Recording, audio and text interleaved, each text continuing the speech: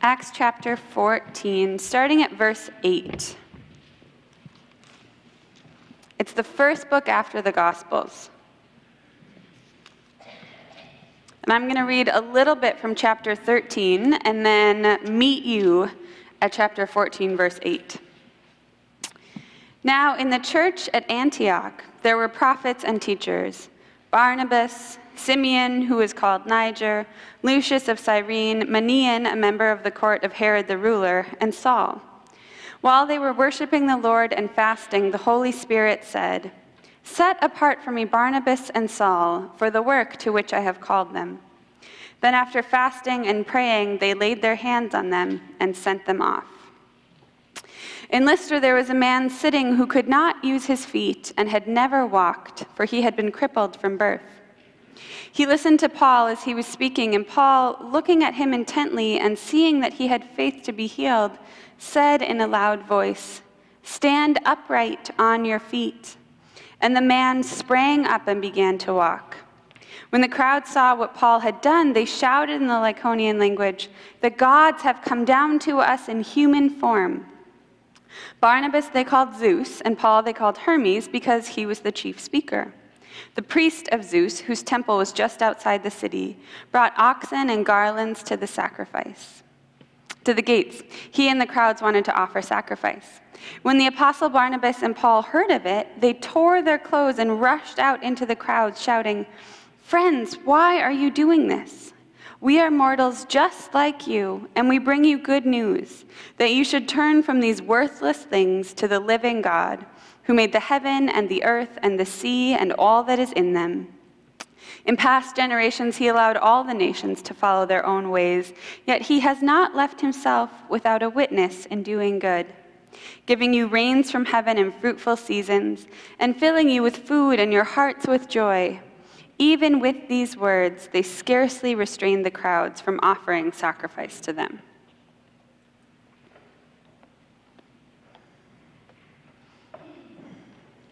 Though it's not a very popular reading, there is so much in these stories.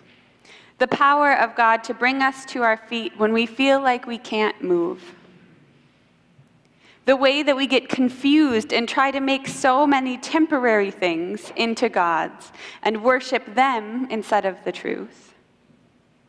Or the way that the beauty and love of God is always for all people. But I only get one sermon, so here's what I want to focus on today: Barnabas and Saul, Paul's calling and their gifts. What I appreciate most about this text is what it shows me about how God works in us and through us. These stories from the early church are incredible because for the first time, people are trying to figure out how to live like Jesus without him around.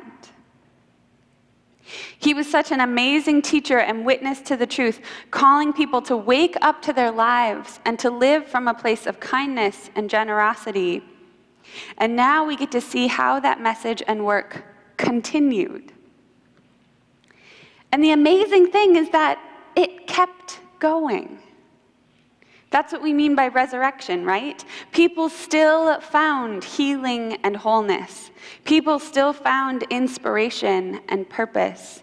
People still responded to love and beauty. And while no one replaced Jesus as the central figure of this teaching, they literally became the hands and feet of Christ once his were gone. That's what we mean by the body of Christ. I was just talking to the 5th and 6th graders about this about a week and a half ago. Our hands and feet become the ones to do God's work in the world. Our hearts and our lives and our words witness to the truth that we know. And just like the early church, we too are each given unique gifts, irreplaceable ways to be hope spreaders and truth tellers in the world. We are all made to be different, but you are exactly what God had in mind. You, right now, just as you are absolutely exactly what God wanted. All those rough bits around the edges that you maybe try to hide, the parts you ignore or wish away, The pieces you're worried of being a little too proud of. The aspects that you wish more people would compliment you on. God says, yes, that's awesome, to all of them. And it would be easy for me to spend the rest of the sermon trying to convince you that this is true, or tell you why it's awesome and you're awesome. But instead, I want us to practice this. Because it's not just an abstract thing. And it's not just something that happened thousands of years ago, kind of in that first generation after Jesus. Because you are gifted, and you matter. And so we're going to do it right now. Because God has no other way of healing the world except for through you and your gifts. And we can take a couple minutes right now, sitting right here in these pews, and we can do that healing.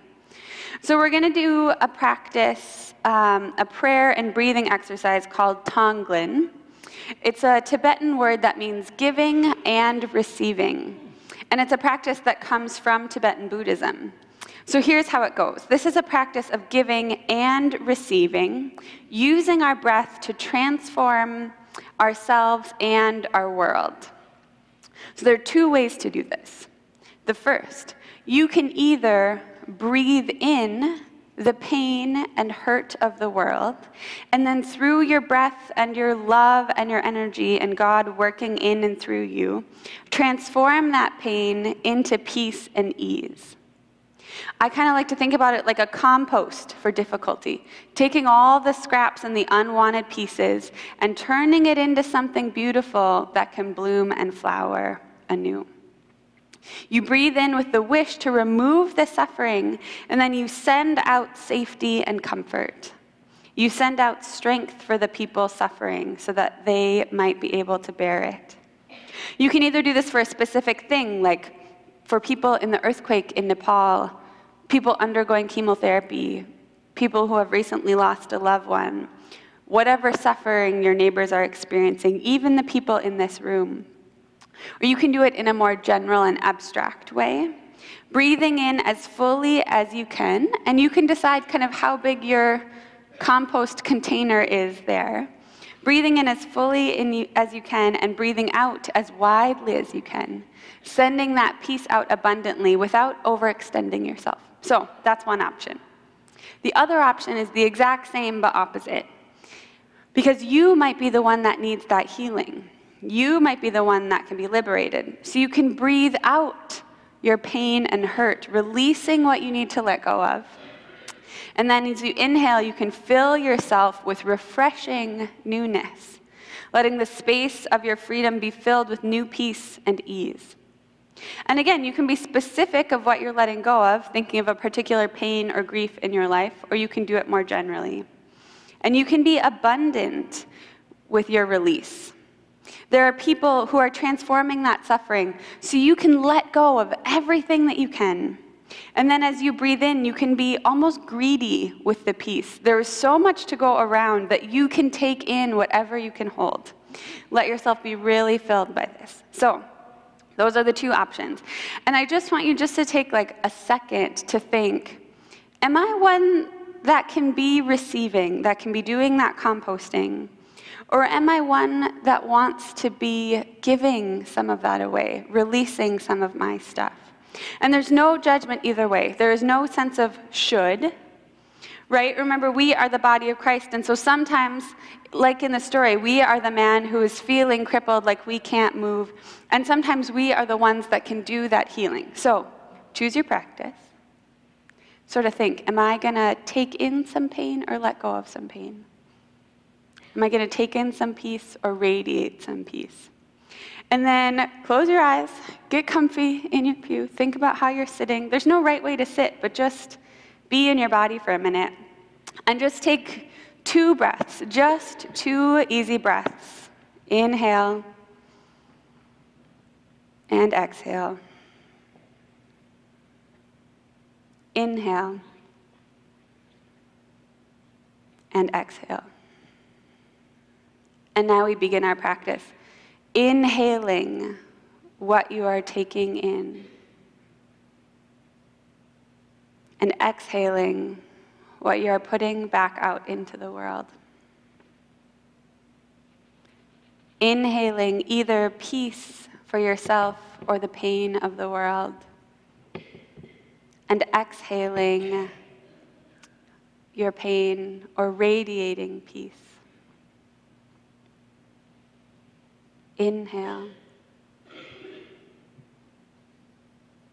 Exhale. Visualize what you are taking in. Visualize what you are releasing. Inhale. Exhale.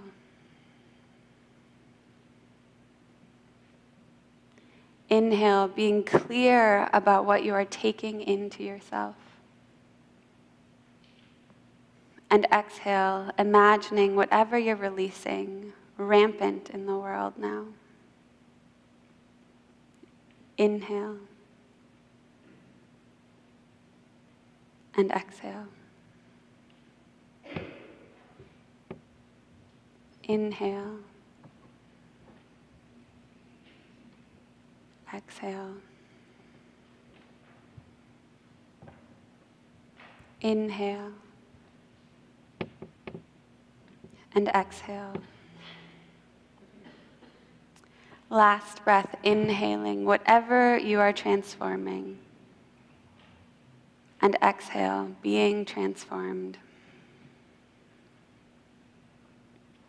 So come back, allow your breath to return to its unregulated flow. And just take a moment here to notice how you're feeling. How does your body feel? Does your body or your mind or your heart feel different than it did moments ago? How have you changed through this practice?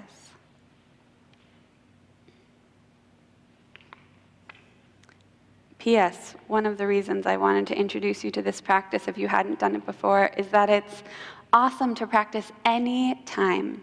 At your desk, at work, sitting in traffic, washing dishes, anytime. It's another way for us to connect to God. So I think you can call it prayer. And it's just a cool way to really, really be involved in the transformation of the world. Because this matters. And you matter. Your healing matters to God. And your gifts of compassion and care matter to God. God wants you to be healed, and God wants you to be healers. We are all called to use our gifts and make a difference in the world. God has no hands and feet but yours. Once Jesus was gone, we see that God used Saul and Barnabas, and now we are the ones who carry on the movement. You are the means of God in the world. I know we keep saying that, and we've heard it so many times, but you are the way that God loves the world. How else could it happen? What other ways does God have of working in the world, if not through people like you and I? You think it's just everyone else? Maybe everyone but you that God could use? What if everybody thought that? No, I mean you. Yes, you. So much so that I'm going to have you repeat after me. So repeat after me. God uses me and my gifts to heal the world.